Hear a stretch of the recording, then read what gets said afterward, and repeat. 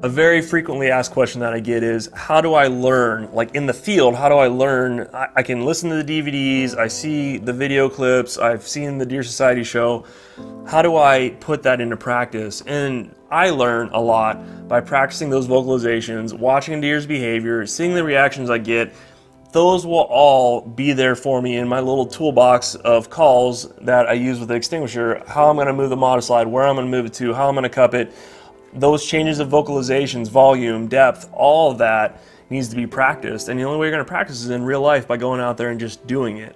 This deer here walks into the frame, and he actually responded to a rattling sequence from earlier and came flying up the hill, super aggressive, late in the season.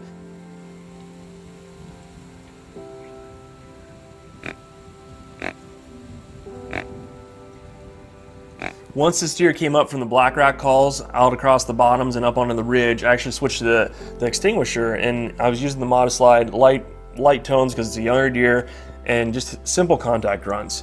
And I'm just trying to get him to come more towards the base of my tree. He's already up here looking for a fight, and again, remember, it's super windy out. It's very difficult for any animal, including humans, to pinpoint exactly where a sound's coming from on a really windy day.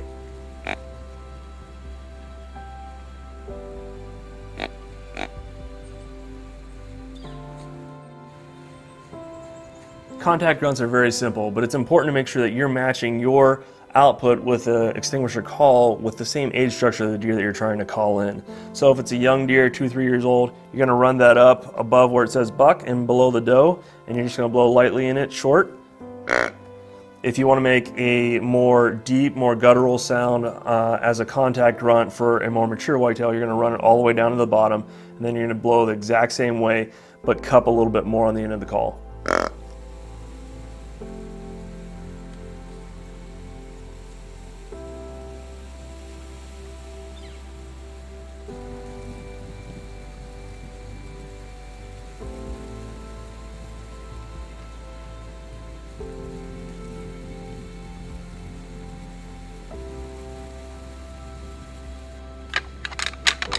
In a scenario like there is on this farm where there's a lot of different habitats all kind of coming together, when a deer like this comes up and he's trying to pinpoint a call, he's seeing different depths of rooms that he's moving into, and because of that, he's looking for these deer that are fighting. He walks right by my tree and then goes on out into a food plot that has a cornfield that swings around alongside of it.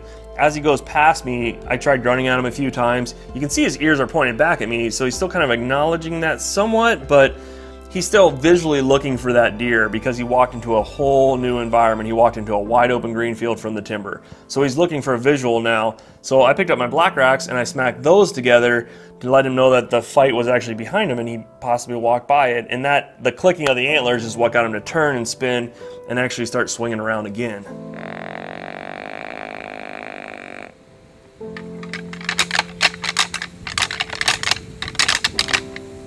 Far and away for me, the most important item that I have in my pack, especially on windy days, are the black racks. The black racks have the ability to reach out further than any other call I've used, including real antlers. When they come together, I smash the top ends together first, which will carry the loudest sound or make the loudest popping sound that'll carry the furthest to attract attention.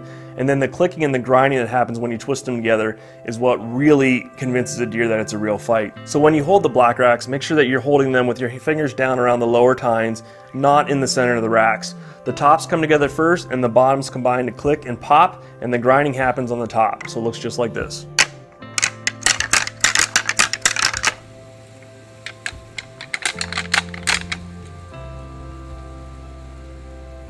So the learning curve in this for me is you'll see me throw out some grunts and a variety of grunts along with the antlers. This deer seems almost 100% responsive when those black racks touch each other, but not so much a lot of the grunts. Every situation for every deer is going to require a different type of call, or maybe switching from the black rack to the extinguisher. Sometimes you just don't know what scenario, and at this time of the year, deer are worked up, they've been rutting, they're running hard, it's just going into the post-rut.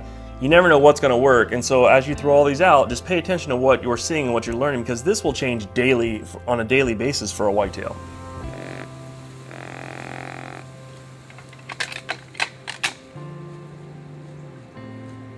When you're learning with your black rack and your extinguisher, you're going to go through some time periods where it gets really exciting like this. Almost 3 times he'd come within 10 yards, but he was pretty much oblivious because of the stage that we were at in the rut. He was looking for those deer that were still fighting and didn't even acknowledge to him that there was danger in a tree, and he just kept cruising on by our stand and then down over the high wall.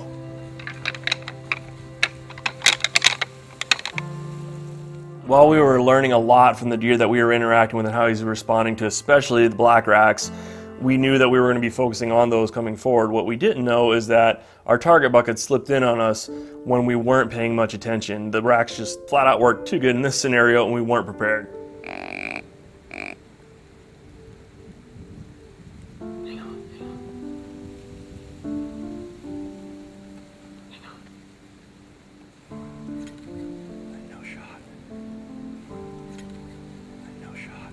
Although we learned a lot by communicating with that deer in a high wind scenario, we learned an even bigger lesson in that you need to stay on top of your game all the time. Anytime you're creating the illusion there are bucks fighting or you're communicating, young deer, old deer, no matter what it is that you're doing, you invite other opportunities to come your way. And if you're not paying attention, you're not on top of your game, you can miss a great opportunity. Want to experience the same results you just witnessed? Use what the Deer Society experts use. The Extinguisher Deer Call and Black Rack Rattling System are the highest rated deer communication systems of all time, and less than 1% of deer hunters will have the opportunity to buy one this season. Get yours today at thedeersociety.com. Order now.